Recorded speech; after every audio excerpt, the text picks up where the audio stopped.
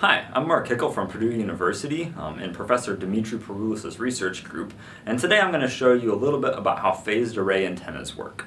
Now, throughout this discussion, as I'm talking about electromagnetic waves, I'm going to draw some analogies between those waves and ripples in a pond using some slow motion videos I've made of water waves, because since those two types of waves obey almost exactly the same mathematical equations, we can use this as a powerful tool to visualize how electromagnetic waves work since we can't actually see them.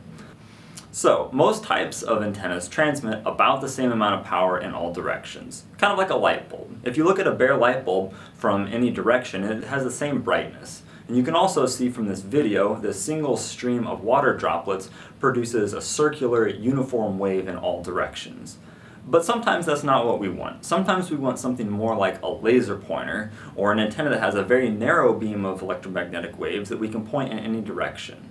An example of this is in radar systems. They send out an electromagnetic wave and they listen for that wave to bounce off of an object and return to the radar. They can use this to determine the distance to the object. But if they send the same amount of electromagnetic waves in all directions, then they can't tell if they're detecting a plane coming in for landing or just an office building down the street. And that clearly defeats the purpose of the radar. So in this case, what we want instead is an antenna that has a very narrow beam of waves that it sends out so they can tell the distance to and the precise direction of the object that they're detecting.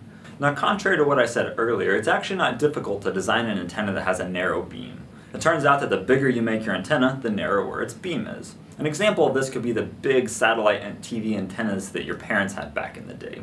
But the problem with these is that they're big and heavy, so if you want to turn it to point it in a different direction, it's difficult to do and it's slow.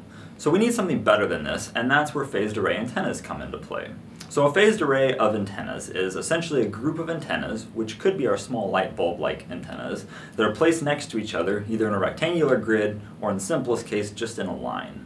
Each of these antennas sends out the same signal, and we notice a very interesting result, and that is that as the sinusoidal waves that the antennas send out travel outwards, they constructively and destructively interfere with each other, so that if we've designed our array correctly, they all add together into a narrow beam in one specific direction, but they cancel each other out in all other directions.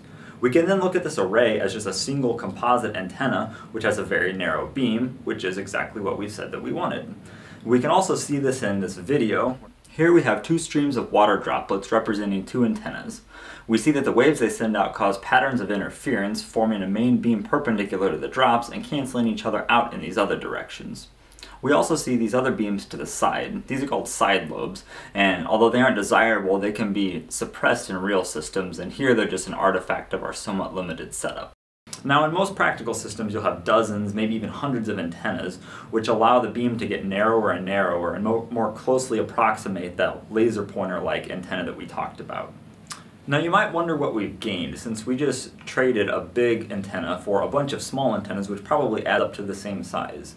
Well, the answer lies in how easy it is to change the direction of the phased array antenna. So we saw before that if we send out the exact same signal from each of the antennas, that they add together to form a narrow beam that's perpendicular to the antennas. But it turns out that if we add a slight time delay to each of the signals that we send out from each antenna, that direction in which they add together into that narrow beam changes. And that new direction depends on how much time delay we add to each of the signals. And time delay is really easy to do in digital processing, which is perfect because now we have an antenna that has a narrow beam and we can steer that beam back and forth just with a little bit of digital processing, which is very fast. And we don't even have to worry about moving this big, heavy antenna back and forth. Now we can see this effect in our video. Here, if we actually change the timing of the drops a little bit so they don't hit the water at exactly the same time, then that changes the direction of that main beam. We can see here that as we change the timing, we can actually steer that beam back and forth, just like in a phased array. So that's just a really high-level overview of how phased array antennas work.